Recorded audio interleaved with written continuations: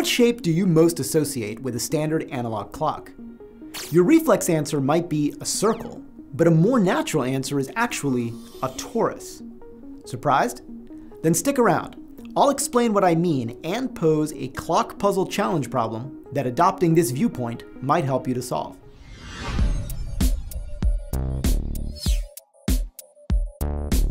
Some configurations of a clock, like the hour hand at 3 with the minute hand at 12, represent valid times of day.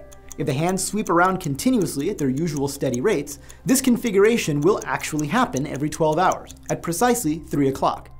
But other configurations are invalid, like the hour hand at 3 with the minute hand anywhere other than 12, since the hour hand moves slightly off the 3 as soon as the minute hand leaves the 12. Fine. Now take a valid configuration, but swap the positions of the hands. Is that new configuration also valid? Well, if the hands overlap, then yes, since swapping wouldn't change the reading on the clock. But if the hands don't overlap, you certainly won't get a valid time in general. Just look at 3 o'clock. Remember, swapping the hands here won't give you 12:15 or any other legitimate time for that matter. So are there any other solutions? And how would you find them? This is an old problem that can be tackled in lots of different ways. But there's a visual approach that I especially like because it illustrates how the quotienting concept that Denee introduced last time can give you unexpected problem-solving power when applied to shapes. So without giving away the answer or even the whole method, I'm going to take a detour into quotient shapes to give you just enough ammunition to attack the problem this way if you choose to. Of course, you're free to tackle the problem however you like, and later in the episode, I'll circle back to refine the question and tell you how to submit answers. Before we get started though, you might want to pause me and get some important background from 2 of Denee's earlier episodes, her intro to quotienting and her episode about topology and open sets. So go check those out and then rendezvous back here with me to rock out with your clock out. Let me start by quite literally dissecting the clock, meaning let's detach the 2 hands and mount each one on its own clock face. Now orient those clock faces at 90 degrees to each other and connect them like this, so that the entire minute hand gets dragged by the hour hand along a wider circle. If you play around with this contraption, you'll notice that no matter how you position the 2 hands, the tip of the minute hand always falls on the surface of this torus. That's why a torus is a natural backdrop for analyzing 2-hand clocks, because each point on the torus corresponds to exactly one possible configuration of the 2 hands and vice versa. Okay. Now initialize the clock to midnight and let the hands run at their usual steady rates. As time passes, the tip of the minute hand traces out a helical curve that winds 12 times around the torus before closing on itself and starting over. Apparently, the points traced out by that curve should correspond to all the valid clock configurations that actually occur during each 12-hour cycle. Now, a helix wrapped around a torus isn't exactly the easiest thing to work with, but as it turns out, this coil can be reimagined as just a bunch of simple straight lines on a square. And the key to that simplification is the concept of quotient shapes, or to be more precise, quotient spaces. Here's the idea. If you had a square sheet of a stretchable material, like foam rubber, you could build a torus out of it in 2 stages. First, you could fold it and glue these 2 sides together to make a cylinder. And then you could fold the cylinder in the other direction and glue the open circular edges together to make a torus. But there's a way to achieve this same effect without folding or gluing anything, or even visually imagining any folding or gluing. Here's the alternative procedure. Step 1, why don't we just declare each pair of points that are directly across from each other on opposite edges of the square to be equivalent. If you think about it, that's tantamount to defining an equivalence relation on the square that also treats all 4 corners as equivalent. That's gotta be true by transitivity.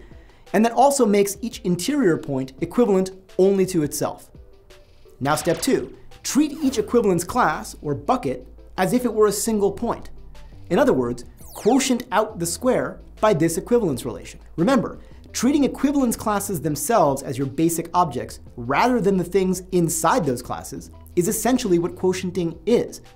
To get a visual sense of what this is, it's like we've turned the square into a Pac-Man game, where hitting any wall brings you back in through the opposite wall without changing your overall heading.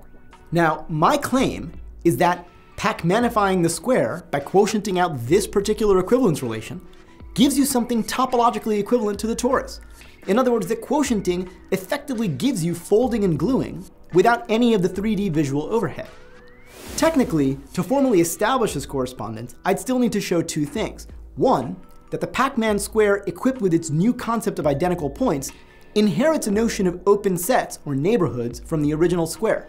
And two, that there exists a one-to-one mapping between the Pac-manified square and an actual torus that maps neighbors in one space to neighbors in the other space.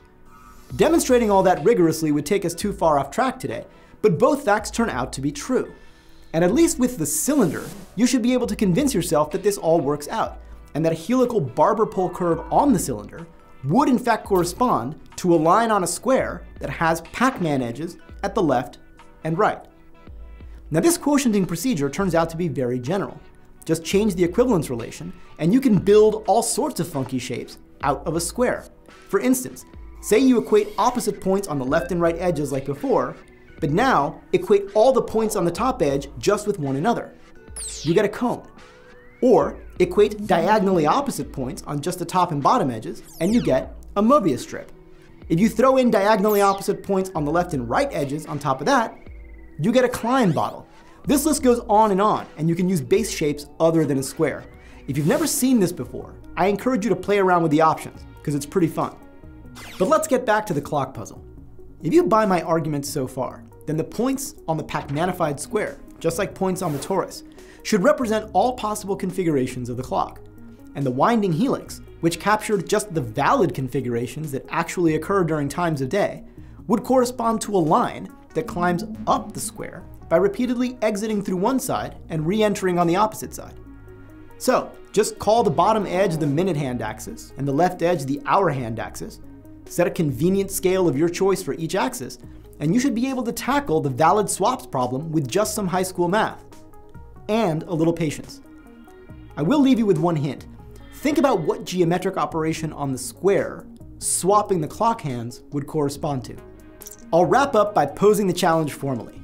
We want you to find all valid clock configurations for which swapping the hour and minute hands would also result in a valid configuration. Work only within a 12-hour period, say midnight to noon, not including noon, and report all the times in hour, minute, second format, including fractions of a second with no decimal approximations or rounding. For instance, 1 hour, 5 minutes, and 27 3/11 seconds after midnight. You need to report all and only the correct times in order to get credit. Email your solutions to pbsinfiniteseries@gmail.com with the subject line Clock Challenge within the next 2 weeks. We'll randomly select 5 winners from among the correct answers to receive a PBS t-shirt. In the meantime, good luck, get clocking, and I'll see you guys soon. Hey everyone, Denee here, responding to comments from the episode How to Divide by Zero. Some of you, like Joris and Time Master 2, asked about the remainders mod 5. Shouldn't the only remainders be 1 or 2 and never 3 or 4? To use their example, 14 is off by 4 because its remainder after dividing by 5 is 4. But you might also say it's off by 1 because 14 is 15, a multiple of 5, minus 1. Great question. So certainly it's true that 14 is 15 minus 1, but we usually toss out that example because the remainder, -1, is not a positive number. And this goes back to something called the division algorithm. Let me give you a somewhat silly but hopefully illuminating example. If you have 14 books and you want to share them with 5 friends evenly, each person will get 2 books and there will be 4 books left over. That's the remainder. In particular, it's impossible to give everyone 3 books and then take 1 away. You only had 14 to begin with. This might suggest that, at least in terms of division, it's helpful to think of 14 as 10 plus 4 rather than as 15 minus 1. And this is what the division algorithm does for us. It's a theorem that says that we can find unique integers q called the quotient and r called the remainder so that number 1, r is bigger than or equal to 0 but strictly less than 5, and number 2, so that 14 can be written as 5 times q plus r. And now it's clear why r, the remainder, must be 4 and q, the quotient, must be 2, i.e. 14 is 10 plus 4. By the way, the division algorithm can also work for things that aren't numbers, like polynomials. It's all a part of the abstract study of rings, ring theory. But that episode was really about group theory, which I agree with you, Austin, is very exciting. And I'm glad you didn't forget about category theory. You might like to know that quotienting or gluing things together has a very categorical description. In fact, there is a sense in which quotient sets are dual to the Cartesian product of sets. In what sense exactly? Maybe we'll talk about that another time. See you soon.